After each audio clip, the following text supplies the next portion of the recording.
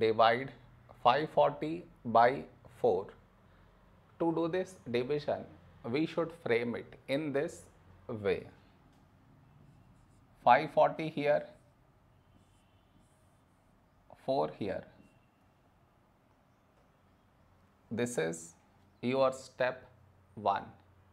Next, here we have 5, here 4. A number close to 5 in 4 table is 4 ones 4. Now we should subtract, we get 1. After this, bring down the beside number, so 4 down, so 14. A number close to 14 in 4 table is 4 threes 12.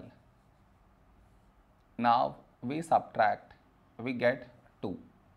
After this, bring down the beside number, so 0 down, so 20. When do we get 20?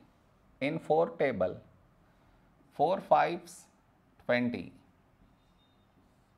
Now we subtract, we get 0. No more numbers to bring it down, so we stop here. This is our remainder, this is our quotient.